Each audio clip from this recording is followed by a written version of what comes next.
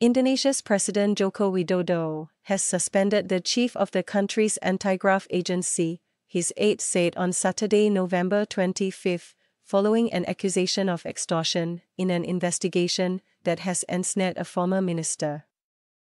The step came after police this week named the official, Firli Bahuri, as a suspect accused of extorting money from former Agriculture Minister Syahrul Yassin Limpo, who was detained in a corruption case last month. President Joko Widodo has signed a presidential decree on the suspension of KPK Chief Firli Bahuri, said Ori Dwipayana, the coordinator of the president's special staff, using the abbreviation of the agency's name.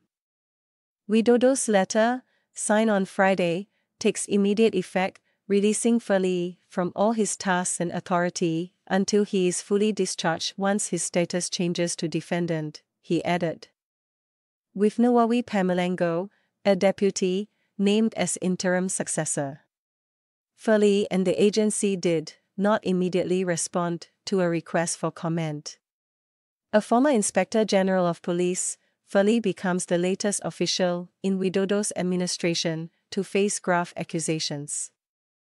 Police said authorities had confiscated foreign currency transaction documents from Singapore and 7.4 billion rupiah, $480,000 worth of US currency in 2 raids relating to the case against him. Firli was appointed in 2019, at around the time critics said the agency, formerly known as the Corruption Eradication Commission, had been weakened by changes to the law governing it, triggering a series of protests that aimed to save the body. On Thursday, a former agency chief and a number of investigators shaved their heads in front of its office in the Indonesian capital of Jakarta, saying the gesture celebrated the cleanup.